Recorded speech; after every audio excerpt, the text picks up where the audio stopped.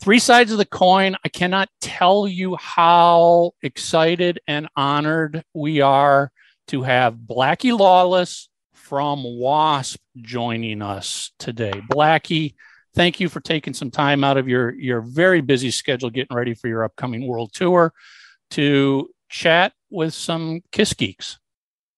Well, thanks for having me. I sure appreciate it. Let me ask you this first question. Would you consider yourself a Kiss geek? I'm not even sure what that is, but, so it's hard to say yes. I mean, are you? I mean, the story you've known Ace going way back. Are you a Kiss fan? It seems obvious to me that you are, but are you a Kiss fan? Have you been a fan of what the band has been doing through their whole career? I would say yes, but I would have to put a little asterisk next to it because, and I think whether it's me or anybody who has known somebody on a personal level, it's always difficult to see other performers the same way that, to give you an example, Elvis, I see Elvis in a totally different world because I never met him. When you get Sure. to know someone, it becomes different because when you're watching them perform, there's a kind of a duality that goes on there. And when you see them performing live, the first thing your brain sees is, oh, that's my buddy, but then they'll do something every once in a while, and then you'll realize, oh yeah, that's how they got where they are. That was cool. So it kind of gives you the goosebumps. There's a little back and forth that happens between that, and I would say that's probably not just myself. It's probably anybody that knows other people that do stuff like this for a living. Well, so let's go all the way back. When did you and Ace first meet? How did you become early friends? They were just getting started, and we met at a party one night. And I was in a band called Black Rabbit at the time, and we were doing face paint and a very, very similar type of show. But we didn't know who they were. We had no knowledge of them, and like I said, they were just getting started. And, so him and I started talking, and quite honestly, it was kind of a meeting of the minds type thing. It's like he'd say something and I go, yeah, that's correct. Or I'd say something and, he'd be able to identify with it. So, we struck up really a pretty strong kindred friendship from the get-go. It was, I don't know. Everybody's probably had situations where they've met people, and there was just this magnetic attraction, and that's pretty much what it was. Were you at any of the early first Kiss shows, Kiss rehearsals? Did he invite you out to those events? Well, what happened is the first time I saw them play live, they were opening for Blue Oyster Cult. And I think their set was like 30 minutes or something like that. And so they, like I said, they were just getting started. They had just finished the first record. But I do remember being in sessions where, they'd be rehearsing just the three of them without Peter, without drums. And I don't know if people know what pig nose amps are, but there's these little they're the size of a school book, mm-hmm. And they've got a little speaker in them and stuff, and you can use them. They're only 5 watts, and you can use them to rehearse with or tune up with, things like that. And they'd be sitting in a room, working on material on pig noses. So, that's getting to be a part of something like that for any band, is always cool to sit in on it and watch it. Did you that early on recognize something special or unique in what you were seeing? Well, the thing that I saw and felt the most was when you were in a room with them, there was an electricity. And not so much individually, but when they were together, you could cut it with a knife. And there would be a couple of more times later on in my life that I would be around other bands, and you could feel it the same with these other people. But they were the first ones I had ever experienced that with. There was just this thing. It's hard to put your finger on what to name it or call it. Would you call that the magic, which we hear thrown around so often? Like there was magic there. But there was a magnetism to the people, you know, and when they would talk about what they were doing, sparks would fly off their ass, you know. I mean, and it wasn't, I remember the first time I met Paul, we were talking about, you know, what he thought the band could achieve. And I remember specifically, and I can remember almost word for word what he said, because he told me, he says, I'll talk about Black Sabbath.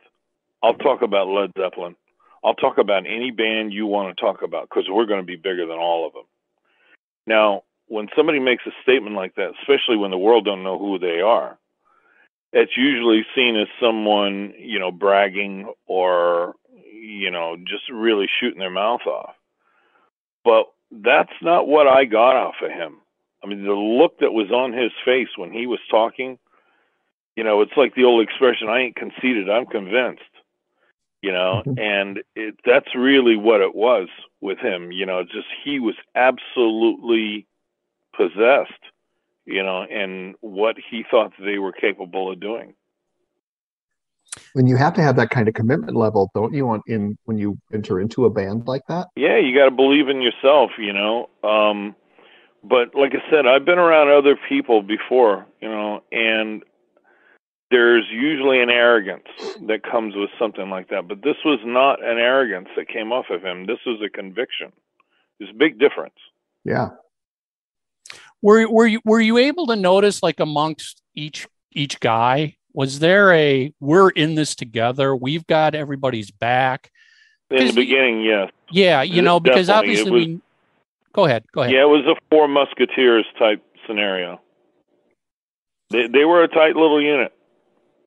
And when I say tight, I don't mean just musically. I'm talking about personnel-wise. Was there an indication back then that it was being led by Gene and Paul, or was that not even visible? Yeah, because in the beginning, when they first went on the road, you know, they didn't have any money, you know, so they, whatever hotels they were in, Gene and Paul would room together, and Peter and Ace would room and the others together. So you started to see. I mean, in the beginning, I didn't think about it, you know, but you started to see that there was, as time would go by, you could see that separation happening. Now let's kind of fast forward a bit. You end up moving out to California. When did that happen? And I remember you telling me a story about one of the first jobs you had, which is Kiss related, interestingly enough, when you moved out to California. Well, I moved out in the summer of '75 in July. The job that I ended up happening wouldn't happen for actually a couple more years. It was, I think that job was summer of '78 that I got.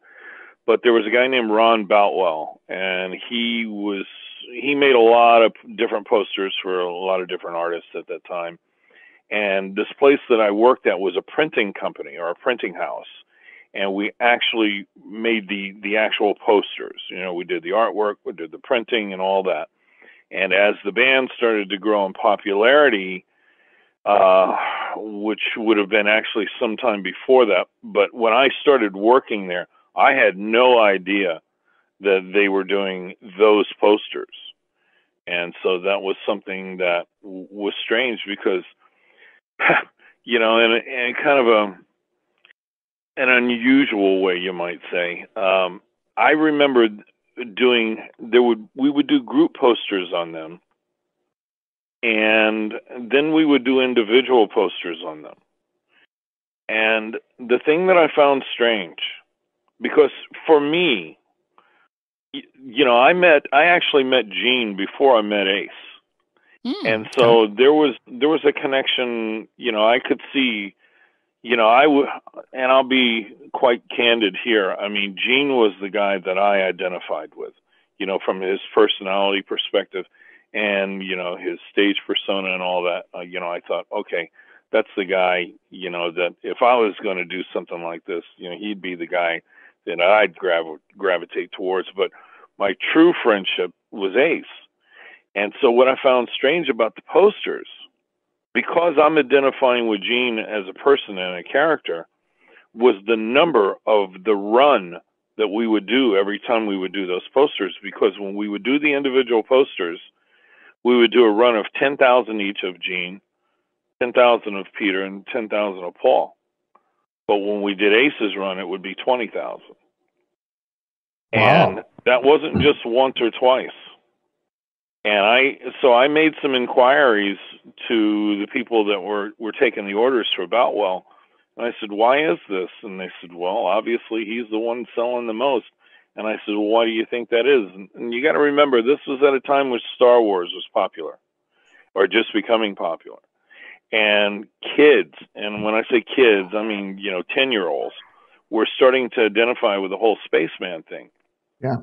And so the next time they were in town, I went over to see him, and I shared that with him.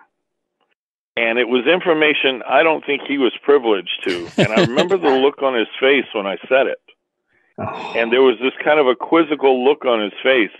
I could see him putting pieces of the puzzle together. And he sit there for a second, and he goes, I knew it. And so... those things, those are the kind of things that when you're on the inside of something, unless you're getting direct reports, and in those days that would have been impossible to get direct reports unless you had somebody on the inside, which I was, and just miraculously happened to be on the inside. I mean, what's the chances of that happening? Yeah. But, I was in the right place at the right time, and, got to see those numbers for myself. And it got my attention. I'll say that, because I would have bet money it would have been Gene. Well, you know that after you told Ace that, he probably called Gene and. Oh, I'm sure he did. I'm sure he did. Oh, well, not asking for more money probably, but certainly to remind them. Remind them who's the most popular. Correct. Fantastic. That's funny. Love it. So let's. It reminds me of a story that would happen years later. We did not our first tour with them, but the second one. We were going pretty good guns at that point. I mean, we were steamrolling, and Gene got upset one day about something was happening with the merch, and so I think we were in Sacramento. And I was aggravated about something that was happening with sound check. So I called him up. I said, you got to come down here. And so he came down. And so we talked about the sound check situation for a while, got that sorted out. And he goes, while I'm here, I want to talk to you about this merch. And I go, well, what's the problem? He goes, where your merch booths are getting set up. I said, well, what's that got to do with me? He goes, come here, I'll show you. So we walked out in front of the arena. And I could see where the merch booths were being set up, and ours were literally next door to theirs. And the problem that he was having is we were out merching them 2-to-1 at that point, and that's not a speculation. That's a fact. If they did $25,000, we were doing $50,000 a night. And he looks up and he says, I come out to these merch booths and I see a poster of Gene, I see a poster of Paul, I see a poster of Blackie. I'm not in the band with Blackie. I don't want to be in a band with Blackie. And I looked at him and I says, you do now.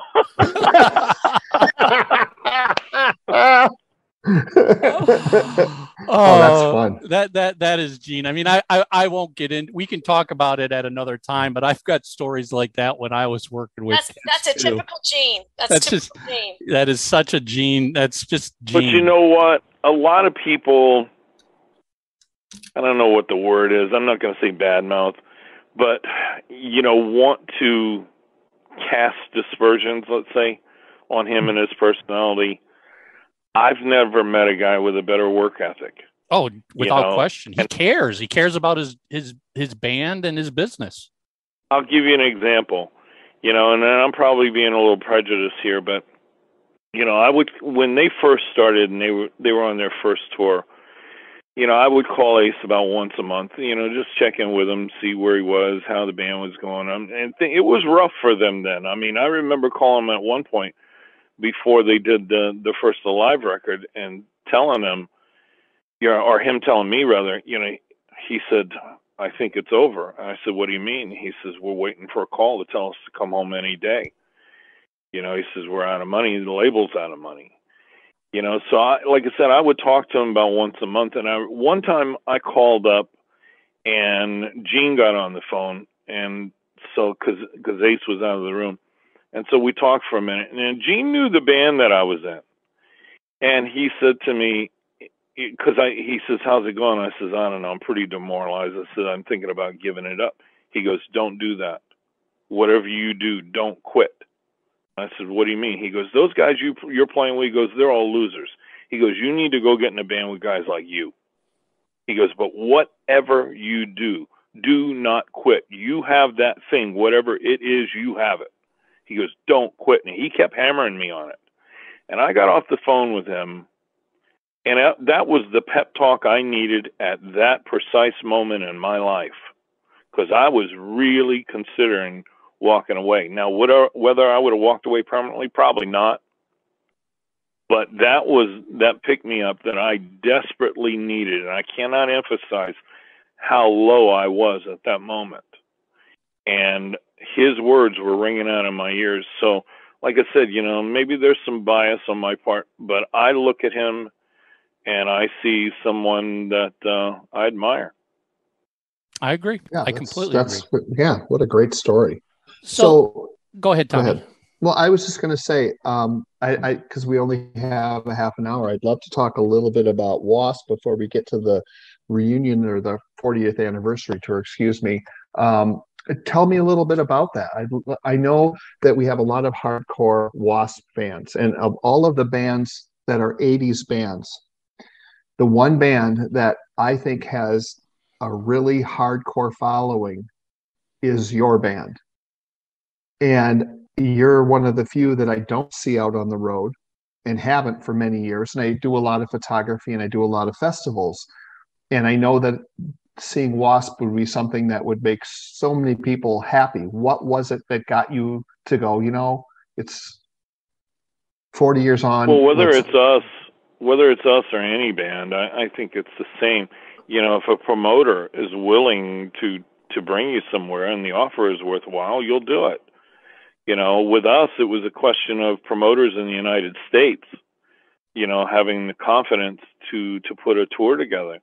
And, to string a group of dates together that'll make sense for everybody. I mean, we've never stopped. I mean, we've played the rest of the world. And unfortunately for us, we've been able to work in the rest of the world and do well. Right. But America was a different scenario, so it hasn't been until just recently. And I think fans, for better or for worse, want to blame a band for everything. If they buy a T-shirt that's made in Pakistan and it falls apart, that they bought from a bootlegger, but it's got the band's name on it, they blame the band because they think the band's in the back of the bus printing the T-shirts, and that's not true, So, or in a situation where they haven't played somewhere for a while, they think the band just doesn't want to go there. That's not true. Most bands that I know, if they're given decent offers, from a reputable promoter, they'll go. So it's not just that people don't want to do something, so that's certainly been the case with us. The fans tend to forget there's a business aspect to music and there's 100 people behind the scenes that are in powerful positions that they never know exist. Exactly. When it comes to W.A.S.P, and we're going to go back a little bit here, and then we'll end with more about the upcoming tour. When you were putting W.A.S.P together, before you got your first record deal, I understand you guys auditioned for Bill Aucoin and Ace Frehley. Can you talk a little bit about that? Well, it wasn't exactly an audition. It was a show that we did at the Troubadour. We played, and that's actually upcoming. The anniversary, the 40th anniversary, will be. There was 2 shows that we did at the Troubadour in September of '82. The first one was on the 21st, and the second one was on the 28th. Now, having known Ace for quite some time, I told him, I said, we're doing these demo tapes, and I'd like to send you and Bill one and see what you think. And so I did, and they both got back to me and said they liked them. And I said, well, we're playing, a show. Would you like to come out? And so it was actually, looking back in hindsight, it was premature. But they came out on the second show, which was the 28th. And, we talked for a long time after that. We actually made plans to go forward. But the thing that was making me uncomfortable was the situation that Bill had with Billy Idol at the time, because Billy Idol's record was just tearing the charts up. And I was afraid of getting into a situation where I was not going to get the attention that a new band would need to do that. And then it wasn't long after that I ran into Rod Smallwood, who ended up managing the band. But, I still remain friends with Bill. I would see him from time to time at different, business outings and things like that. And we always remain friendly.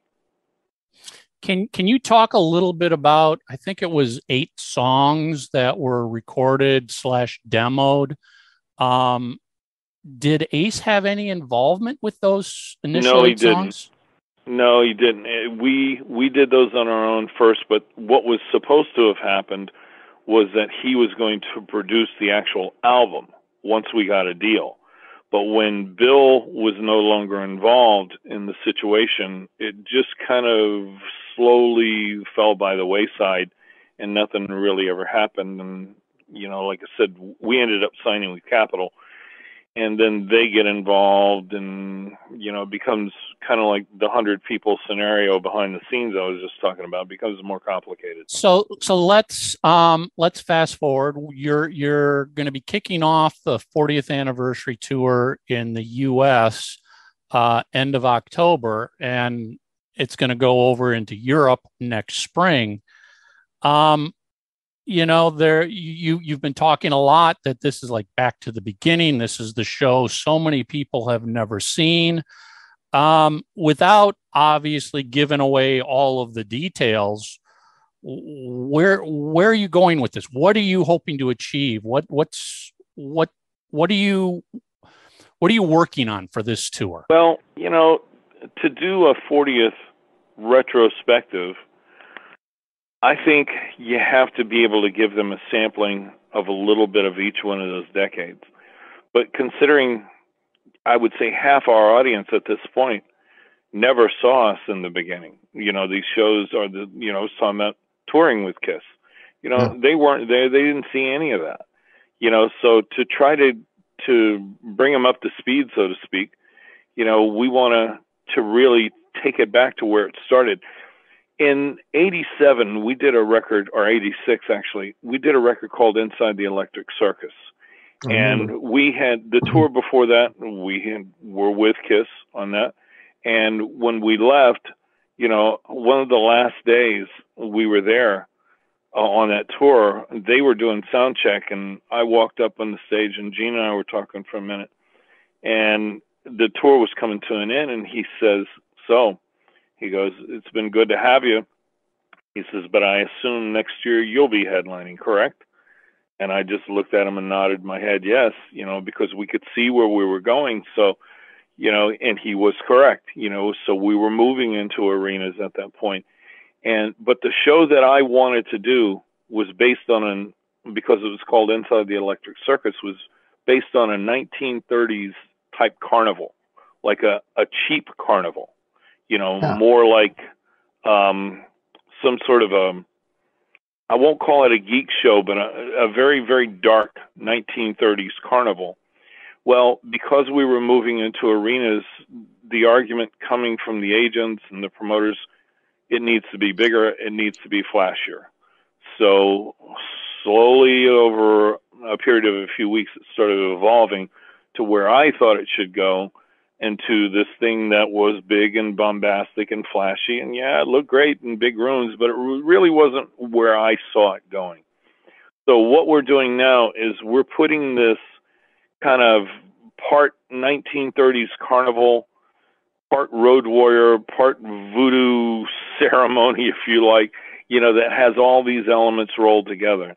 And when people see it, they'll understand what the band really was going for in the beginning.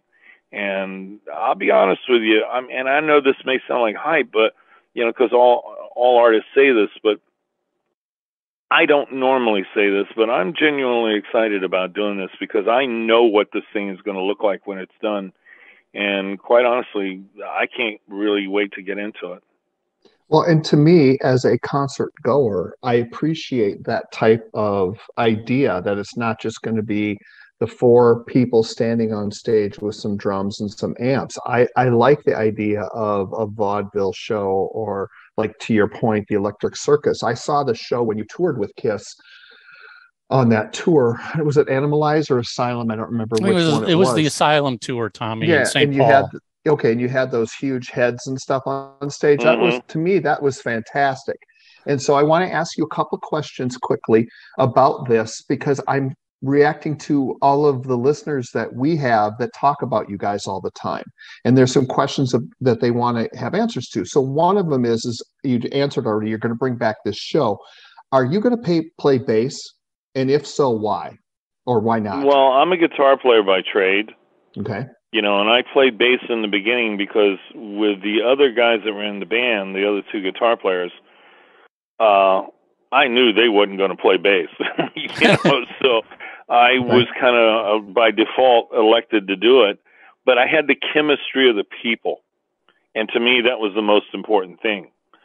But when Randy Piper left the band, that gave me an opportunity to go back to play guitar. Right. So that's really where my natural state is. So I'm much more comfortable doing that. And they also would love to know if it's going to include any past members, or if it's you with all new players. What's your No, it's the idea current behind band that? we've had for the last 20 years. Okay. I mean, the lineup we have now, like I said, it's been going for 20 plus years. I mean, it's the most stable lineup we've ever had. Yeah. Well, and I don't doubt that. I haven't seen you guys since like the 80s, so it'll be a lot of fun to see you come back and do it again. I guess, it's like people, they live in nostalgia and they hope that everything is going to be the same, and they think that all of you guys live together like the Monkees or something, and that's just not reality. I'll tell you something that Paul told me a long time ago, and I never forgot, because he's absolutely right. He goes, a lot of times people listen with their eyes and not their ears. Oh, God, yes. And, True. it really is true. But that being said, I do it too. I understand exactly where people are coming from, but from a musical point of view, I wanted to do stuff that was more challenging. And I understand the romance of the early stuff that any band will do, and people identify with that because, for most successful artists, I mean, not everyone, but the vast, vast majority, their popularity, they make their bones in the first 5 years they're together. All that early stuff. If it solidifies in the audience's head, who that band is, and those early records are great, that's what they're going to be known as. Right. So, and there are a few exceptions, but for the most part, it's those first 5 years a band are together. But from myself, personally, I wanted to start doing stuff that was more challenging musically. I wanted to diversify, if you like, and try to just, examine what limits we could go to musically. And that takes a caliber of musician that you just don't find everywhere. You've got to have superior players to do that. Blackie, song-wise for this upcoming tour, are you going to try and cover songs from the very beginning all the way through Golgotha? You've got an incredible catalog and so many songs that obviously was the problem, because when we first sat down, 6 months ago to start putting this together, we found that there was a lot of stuff that we had not done that we wanted to try, but there just wasn't room. Because in one sense, if we don't play I Want to Be Somebody, there's going to be a riot. Yep. Okay, I understand that. So you have to do that. You have to do some of the others. And there are staples any band is going to have to do. The Rolling Stones have never not played Satisfaction. Yeah. There's just some things you got to do. So you have to take that into consideration. There are always going to be fans that are going to say, well, they want to hear some obscure B-sides. And I get that. And actually, we tried that once or twice, and it didn't work well because you're dealing with such a fragmented or singular group of people that, that are really the diehards that want to hear something unusual. But that's not what the bulk of the audience is there for. Right. And you have to be careful not to give in to that temptation.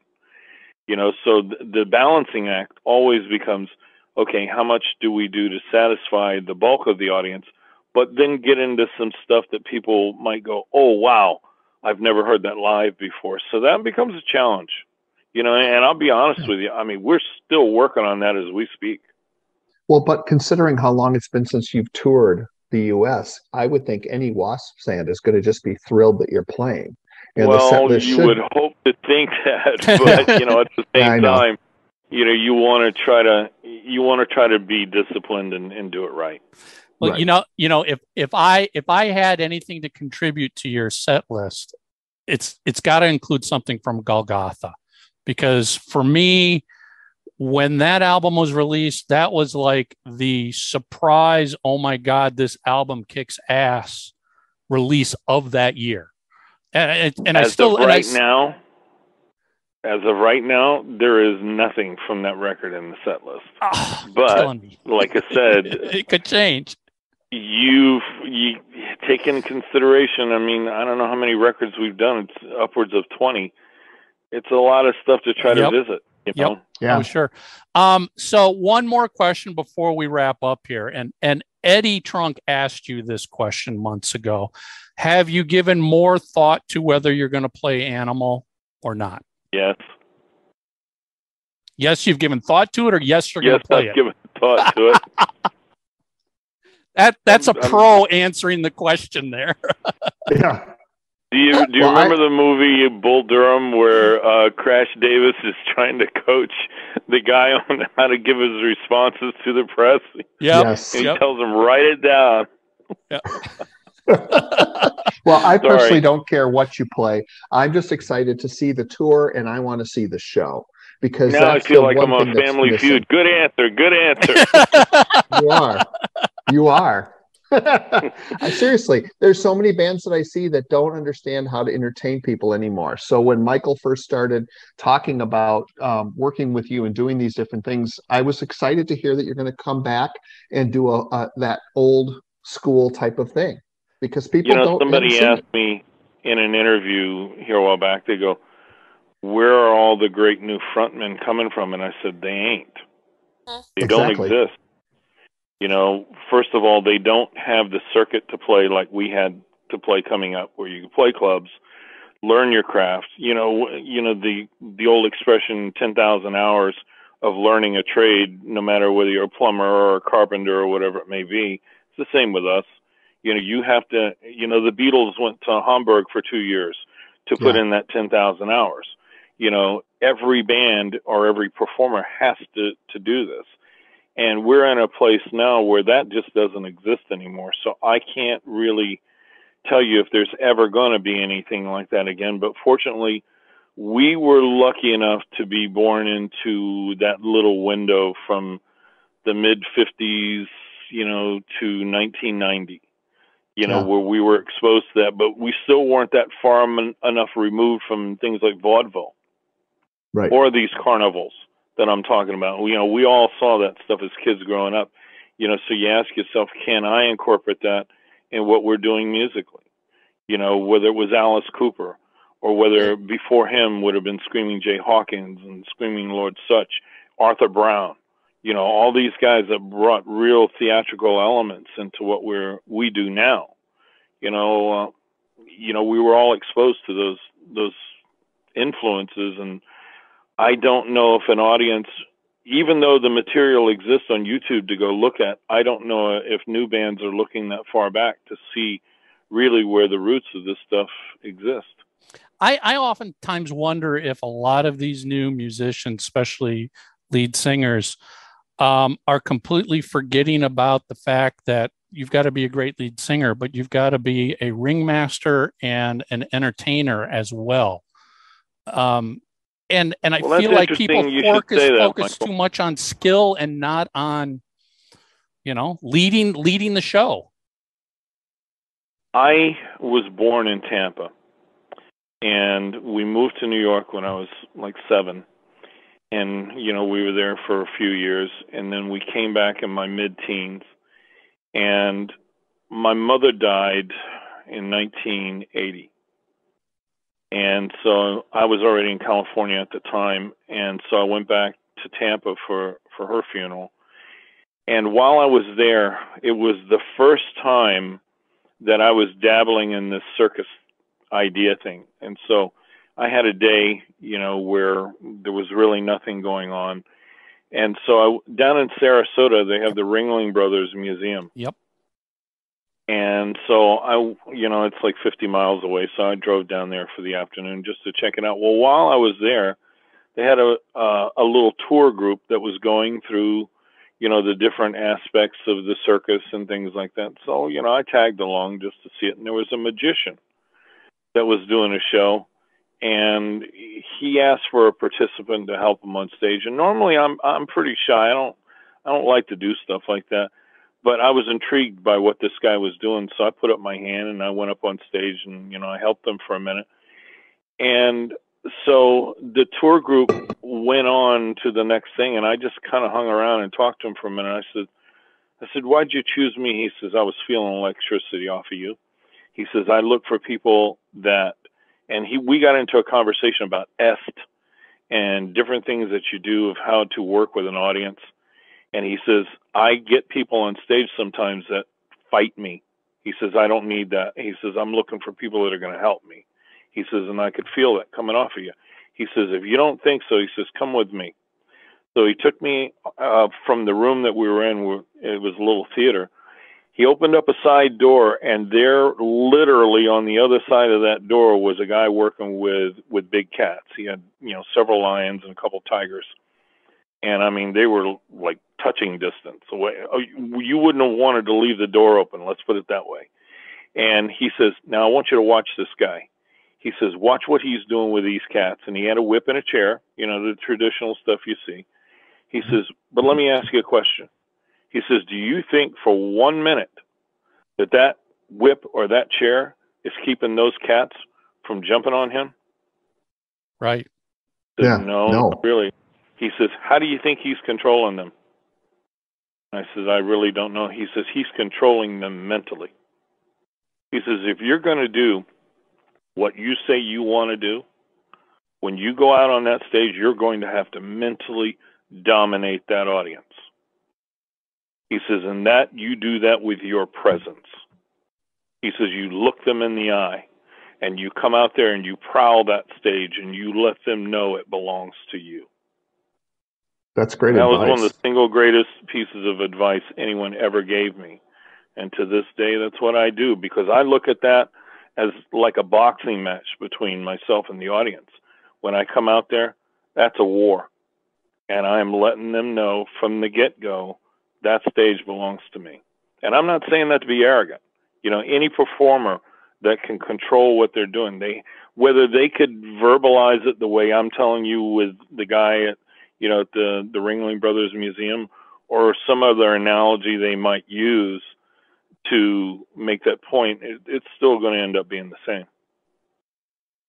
Yeah, that and when you hear that, and then you think about all of the great bands that have existed, they've got somebody who's at that front of the stage who is a leader, is a controller, is a ringmaster. Whether it's you, whether it's Paul Stanley, whether it's Bono, whether it's Mick Jagger, there is that strange electricity that they have, that they can command not just the stage, but the audience looking at them. Well, the way he put it to me, he says, either you're going to control them or they're going to control you. And when you're faced with that type of scenario, you think to yourself, well, I don't want to be the one that gets controlled, because if you're out there working with big cats, you're going to get eaten, and when you're standing in front of 10, 20,000 people, the same thing can happen. So, you would prefer to be the one who walks away intact, if you understand what I mean. Yep. Oh, exactly. Yeah, exactly. Well, and when I'm shooting and when I'm photographing a lot of these bands, it even comes down to where I can almost see it, in a close and personal sort of way, standing down in the pit.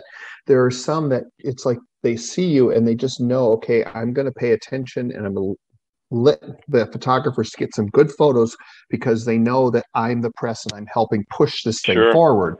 Absolutely. And there's some performers that literally ignore you, like they don't even know you're there, and they're stumbling, and you can just see that they're drowning, and there's nothing you can do to help them. And I just and a seasoned performer will be able to cater to you without looking at you. Yep. You're very aware that those guys are in the pit, so you come out and you are performing not just for the audience, but you're performing for them as well. Because, like you said, you are their lifeline to the public. I've watched this new Elvis movie 4 or 5 times already. Phenomenal. And this kid, Austin Butler, I mean, if he don't win the Oscar, that's going to be one of the crimes of the century. Yep. But to watch what he does, especially as the Elvis character gets older in his career, where he's more confident in who he is, the look that's in that kid's eye when he comes out to do what he's doing, which is that look Elvis had in his eye, that means, hey, I didn't get the name the king for no reason. And that's not an arrogance. It's like what I was talking about with Paul earlier. Yeah. It's a self-confidence of knowing that you belong there. Yeah. And it takes a while to develop that. Well, and you have to have it to be able to stand up in front of all those people and play. And the funny part about it is that most of us that do this are introverted. Which is bizarre to me. Yeah. I know. And don't ask me. I mean, you'd need to talk to a therapist to explain that. Yeah. When you were sharing your story at the Ringling Museum, and you're like, well, I don't normally raise my hand and do that. I'm like, yeah, you're the guy that's on stage drinking blood out of a skull and throwing meat into the audience. Yeah, you're shy. If I could answer it, I'd write a book and make a lot of money. Blackie, this was an honor. Thank you so much for giving us some of your time today to talk about all of this. Well, thanks everybody. I appreciate you all taking the time.